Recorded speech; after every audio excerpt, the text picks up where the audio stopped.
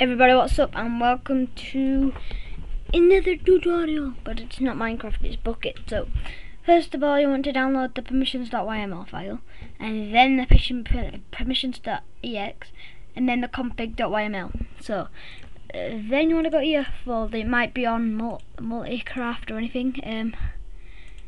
It might be on your computer, which mine is, so twinklecraft there, and that's a bit of a stupid name, but and then you go to plugins, and then in this permissions folder you place the permissions and the config. So the permissions is this. Now you can change these here and these here, but you will need essentials from every single one, so I'd just leave this as it is.